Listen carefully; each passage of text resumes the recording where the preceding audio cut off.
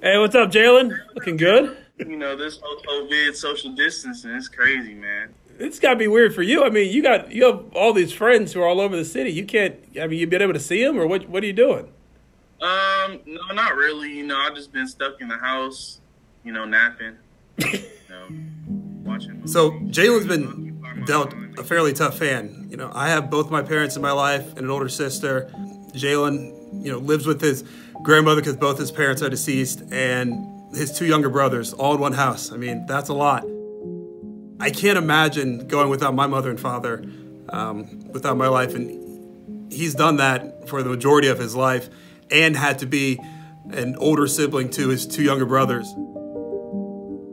My grandma signed me up for Big Brother, Big Sister after my dad passed away. She felt like that I needed, especially like a male role model in my life. The first time I met Jalen, I will admit, it was a little intimidating. His whole family was there, and I felt like I wasn't just meeting, Jalen and his grandmother. I was meeting the entire family. So it was exciting, but a little bit nerve-wracking because you just want to make sure you make a good impression on not just him, but the entire family as well.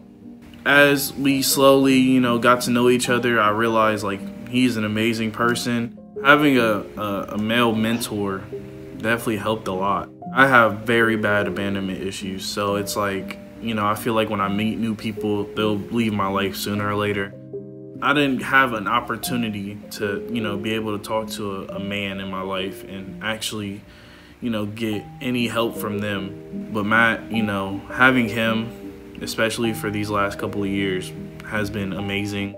He has opened up so much.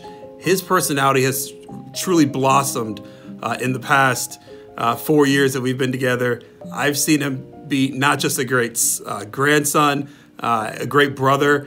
He's become a great boyfriend to his girlfriend. I need to learn lessons from him about how to spoil a girlfriend. He's definitely helped me break out of my shell and to, be more outspoken and just try to do my best to, express how I feel. I will say me and Matt are very competitive. Like, everything we do, we try to have like a competition. Whether it's bowling or mini golf or anything that involves he and I going against each other, because let's be honest, he may be my little, but he's bigger than me. So it's a very even competition every time. Sooner or later, we'll go to the batting cages so I can, beat him in that. You sometimes think you get into Big Brothers Big Sisters just to, be someone who can go play, again, putt-putt with or go to the batting cages with.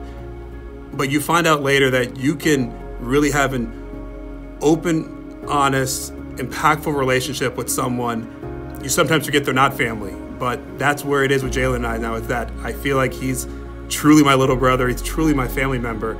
I just smile when I think about our future as not just little brother, big brother, but just honestly friends.